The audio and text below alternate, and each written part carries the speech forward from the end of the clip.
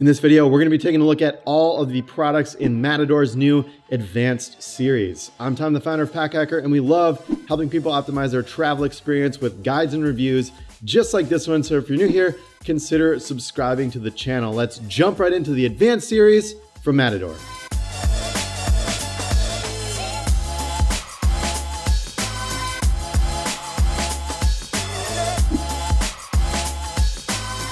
Recently, Matador updated all of their products and even released a couple new ones. They call it the Advanced Series, and it includes the Freefly16, Freerain24 2.0, the Transit30 2.0, the FlatPak Toiletry Bottle, FlatPak Soap Bar Case, and FlatPak Toiletry Case. If you've been keeping up with us, you know that we've done reviews on first versions of a lot of these products, and we've also done a full review on the FlatPak Toiletry Bottle as well as the FlatPak Soap Bar Case. So go check those out if you're curious. We do a huge detailed review on those items. Some of these reviews are in video form on our YouTube channel and others are in text and photo form on our website. Overall, Matador has some really great design thinking with all their products going on, and everything is usually highly compressible, and they're very mindful of packing it in larger bags. So let's jump right into each individual item in the Advanced Series.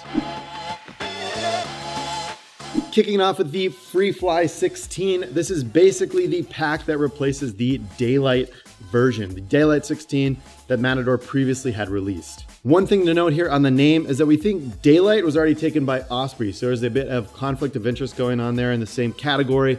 That's why we think they updated it to be named Freefly. It offers one massive compartment and a smaller zippered partition on the front. There are two cinchable water bottle pockets on the sides with some improved stretchiness compared to the old Daylight 16. Plus, there's a brand new harness system with stiffer mesh straps that are a tad crinkly but highly water resistant and don't soak in inclement weather.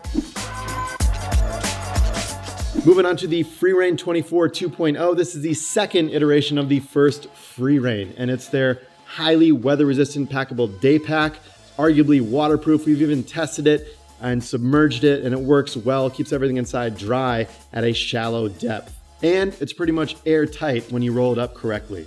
If you're planning to be in inclement, rainy weather for long stretches of time, this is definitely the pack to grab out of the entire bunch. And they made a couple of detailed improvements compared to the 1.0.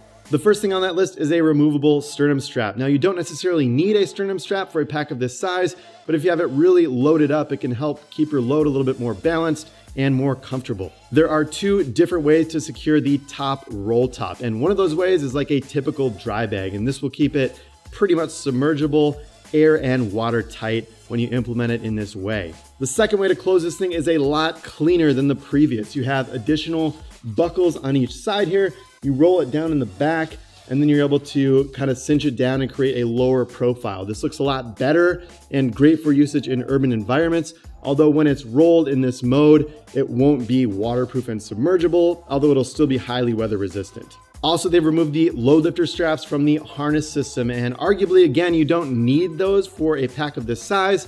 However, when Nathan and Rebecca were each testing the Freerain24 1.0, they enjoyed the ability to adjust the straps based on their body types. So that covers the biggest changes, some great little improvements going on here to make it a better overall pack. Next, we've got the Transit30 compressible duffel, and this thing is a beast. It's 30 liters and also highly compressible. We found this optimal to bring on your trip, especially if you plan to acquire more things on the road. So say you want to bring back a bunch of souvenirs for your family, like some scarves or t-shirts or things like that. Easily uncompress this 30 liter, stuff everything inside, and boom, you have another duffel bag to fit all that stuff in. The material on all these are siliconized 30D Cordura ripstop that is puncture resistant. However, we'd still recommend putting softer items in the duffel and all these bags really. If you put in a lot of like square items that have harder edges, it's just gonna be uncomfortable to carry overall. There are a couple key differences between the 1.0 and 2.0 as well. The duffel handle is now buttonable, making it a little bit easier to manage and carry. There are better pull tabs and looped attachment points on each side of the zippers. There's also a wider opening on the front zippered compartment, good for keeping quick grab items in that you want faster access to. Lastly, with all three of these bags, the compression pouches that they're stored in offer a roll top design instead of a drawstring design. Additionally, these are now detachable, which is a great little detail and improvement from the 1.0 versions. Moving on to the FlatPak Toiletry Bottle and the Soap Bar Case. These are handy little items you can use to keep your toiletries compressed and out of the way inside of your DOP kit. The 3-ounce size of the toiletry bottles are ideal for TSA checkpoints, plus the flexible form factor and flatter design make them optimal for packing when compared to harder plastic bottles. The Soap Bar Case is a nicer way to store shampoo bars and bars of soap on the road compared to a plastic bag that can tend to get more grimy. I'm not going to get too much more into it. We have done 2 very detailed full reviews on both of these items that you can go check out on our YouTube channel and our website. Maybe they're even too long, but we like to get into all those details and provide them to you.